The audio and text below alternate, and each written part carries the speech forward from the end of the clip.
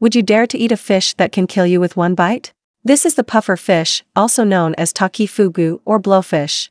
It is a type of fish that can inflate itself into a spiky ball when it feels threatened. But that's not the only thing that makes it dangerous. Many pufferfish have a deadly toxin called tetrodotoxin in their organs and skin. This toxin is so powerful that it can paralyze and stop the heart of anyone who eats it. That's why pufferfish are a risky delicacy that requires expert chefs to prepare. Pufferfish eat anything they can find, from small fish and crustaceans to mollusks and algae. Some male pufferfish even make beautiful patterns on the sand to impress females. The pufferfish is a remarkable creature that can be both beautiful and deadly.